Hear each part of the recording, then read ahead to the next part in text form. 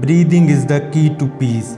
Taking a few minutes each day to sit still with your breath, it's sure to ground you and lift your spirits. A calm mind and a happy heart are all one need to get through life. Happy people say these positive affirmations every day. Being able to maintain calmness and balance in the face of adversity is a type of superpower unto itself. Not only being calm relieves stress, anxiety and tension, but it will also boost your self-confidence and self-love. Allowing yourself to relax and get some needed rest can give you the breathing room to focus on something else, like exploring your unique inner life and strength.